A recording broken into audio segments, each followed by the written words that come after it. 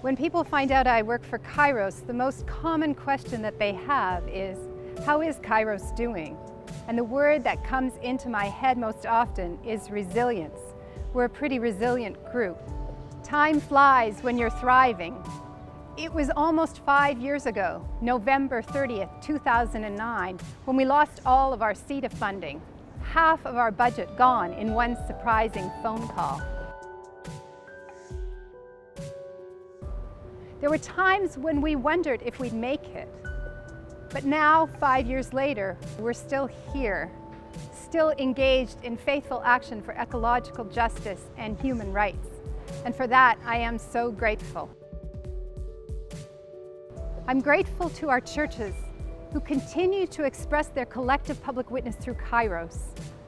I'm grateful to the global partners who gave us solidarity in the crisis and who tell us our advocacy is even more important than our funding.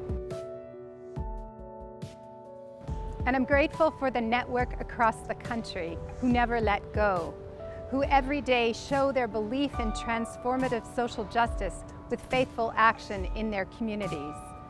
And I'm grateful to our donors, those who've contributed for years and those who gave their support when they learned about our work.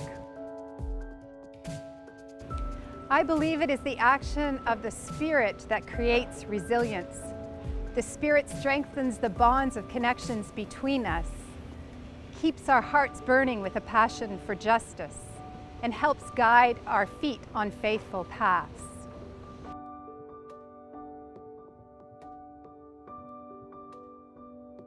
We're imperfect. We face big challenges. We sometimes need correction. We always need more discernment. But we're here together to help each other persevere in the ways of justice. It's the action of the Spirit that turns a collection of people and a set of commitments into a movement for faithful justice.